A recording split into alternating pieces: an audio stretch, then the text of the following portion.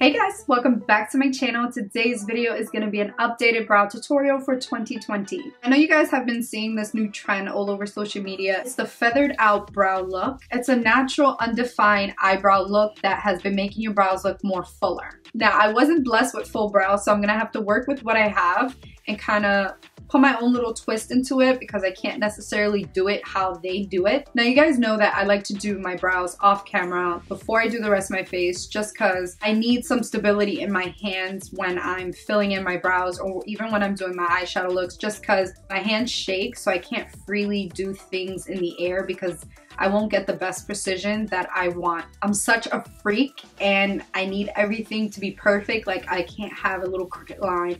It just will bother me for the rest of the day. So the way that I've been doing my brows has been more effortless, less time, and my brows aren't as bold as they used to be. So if you guys are interested on how I do my brows now, then keep watching. Okay, so I zoomed in so you guys can see a little better since we are just working on the brows. So I'm actually going to start to brush them upwards so I can get rid of some of that foundation, and it's going to also give me a guideline on where I'm going to start to outline the bottom of my brows. Okay, next you're going to take a concealer that's pretty close to your face color, just because around our brows when we start to carve, we want to make sure that it blends perfectly with your foundation, your bronzer. So in today's video, I'm going to take Too Faced Multi-Sculpt Concealer, and I'm in the shade Warm Beige. I'm going to try and take it from the tube. I don't like to grab too much because I hate working with so much products, and I'm actually going to dab more off on the back of my hand just because I want a little bit of product. And I'm going to start to carve out underneath my brows.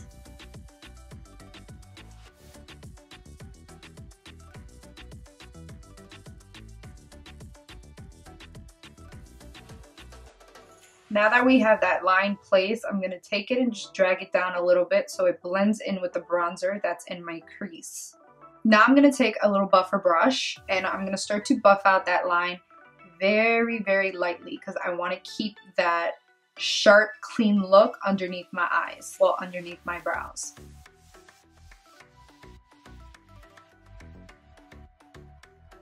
So the whole point of carving out your brows in the bottom first is so that way you can try and look for the gaps that need extra filling in instead of going in and just filling in what doesn't need to be filled. So right here, I'm going to start to fill it in as light as possible. And I'm going to start to create my shape following the natural shape of my brow. And I'm just brushing it out so we can keep it as light as possible. When it comes to the front of my brows, I'm going to stop right here in creating that straight line. I'm going to take it from where my brow hairs start and I'm going to flick up.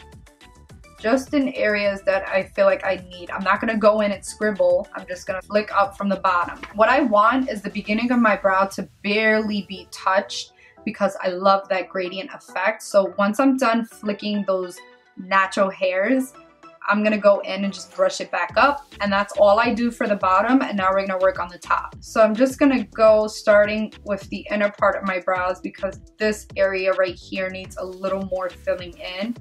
Very lightly with a very light hand. My God, you guys, this is so hard for me to do because I like to lean my hands on my face when I'm doing this. Okay, so once it gets to my arch area, that place needs a little help because I don't have hair where I would like hair. So I have to create and elongate my arch. I'm gonna take it from the tippity top of my brows and I'm gonna swoop down. You see how it just goes?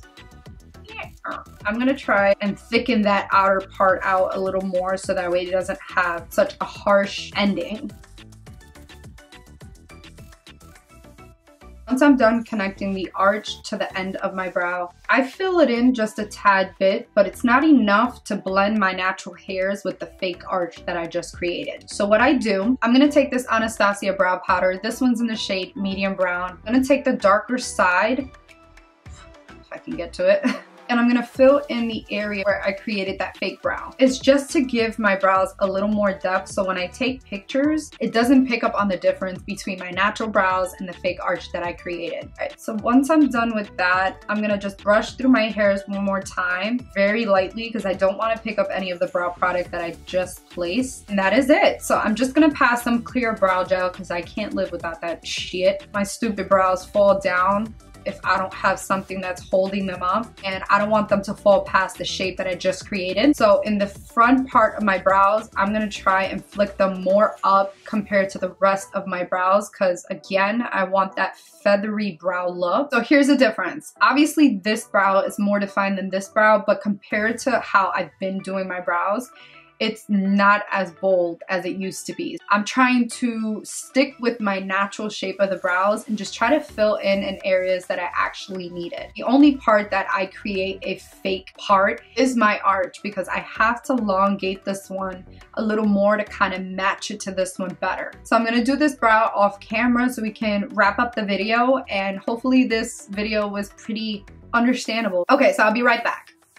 Okay, so these are the brows that I've been loving. I know that they're a lot more skinnier than what I used to do, and it's because I'm trying to keep it as close as possible to my natural hairs. So I'm happy with this shape because it fits my face shape much better than big bulky brows. I'm actually shocked on how this came out because I did it after doing my whole face, so I didn't have that stability in my hands that I needed, but it came out good. I'm not mad at it. Okay guys, so this concludes the makeup tutorial. If I explained myself pretty well and you guys got what I was saying, then like on your way out just to give me some ease, because I feel like I sound like a retard. I'm just bad at explaining things. I'm better at showing than explaining, so it's really hard for me to do these kind of videos. So, but I'm trying.